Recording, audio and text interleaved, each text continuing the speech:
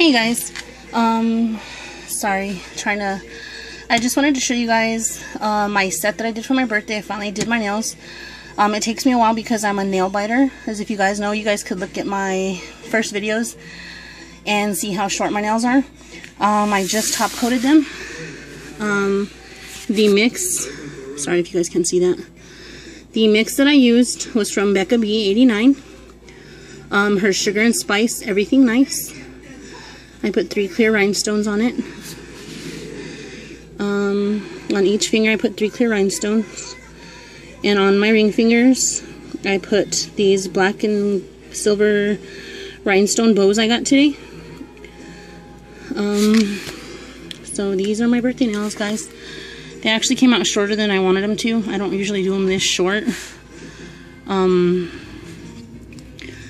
yeah, these are my nails.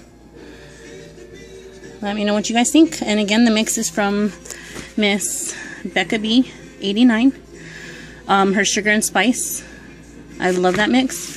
It's got these tiny little holographic bows, the black hearts, black stars, I'm sorry. It's got white bows in there.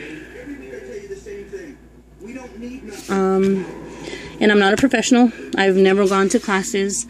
Just one day came across a video on YouTube from, I believe it was VNA Lou 1 in Neo Nails.